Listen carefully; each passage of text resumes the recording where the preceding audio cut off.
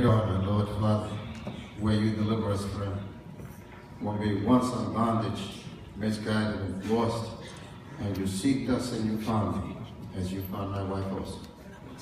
And how you have a great plan for, not only for me, for these blessings and gifts that you've given us. These are my children, yes, but they're yours. They have their own attitudes, their own personalities. You know, this is God's will. Let me, Father, Lord, that I pray for this child, that you will use him, Father, mightily for your kingdom. Let it be, Father, Lord, that my house, every children that come into this world that you give me, will serve for your kingdom. Hallelujah. And I pray, Father, Lord, that you will guide him and strengthen him, Father, Lord, and that you will teach us as parents, Father, Lord, that we can set the examples in him through your word.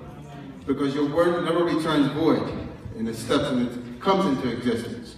So I pray for peace, joy, and happiness for this child, and among all my other children, yes, I pray for them also. Yes. Let it be, Father, Lord, that you will use them, Father, not only for your will, for your purpose, but to be a mighty, mighty warriors for God and God's kingdom.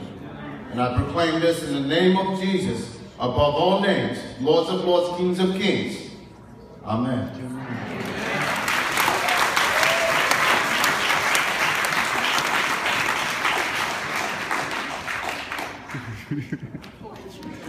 Amen.